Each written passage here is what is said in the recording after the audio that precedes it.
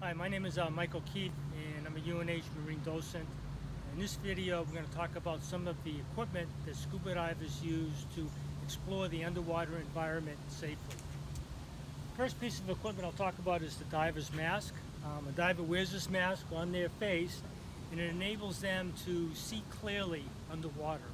Our eyes are designed to work in an air environment, so that if they're in another environment, things will be cloudy and they won't be able to see clearly. Wearing a mask underwater lets the diver see what's underwater.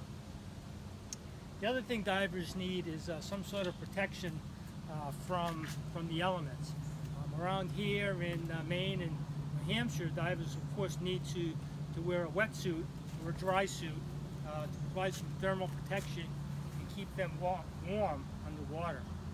But I bet you didn't know that even divers diving in the warm tropical waters will often wear a wetsuit as well, and that's because the water is much more thermally conductive than air is, so we need some thermal protection.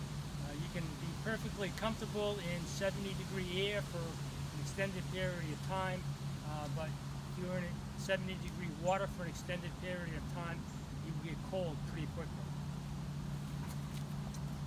Divers will also use many divers will bring an underwater light with them to help them see clearly underwater.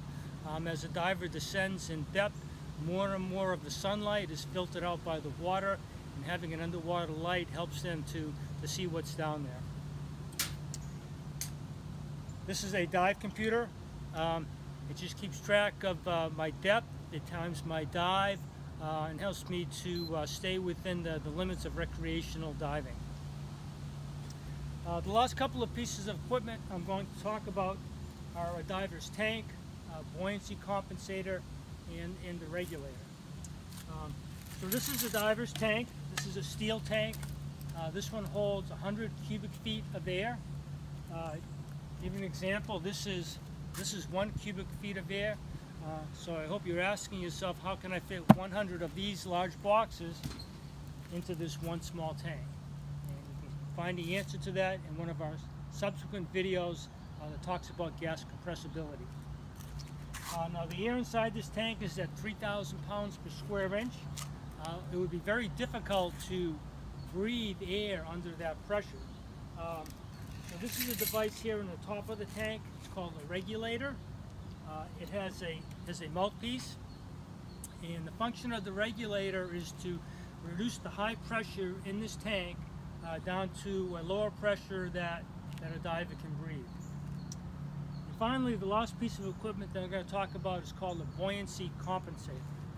The buoyancy compensator is this device here that's attached to the tank. It's connected to the tank air supply.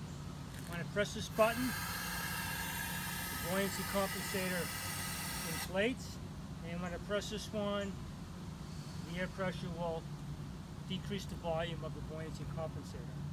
The function of the buoyancy compensator is to help the diver move up and down in the water column, and if you want to learn some more about the science of that, you'll have to look at our buoyancy video. That's all for today. Thank you very much for watching. Have a good day.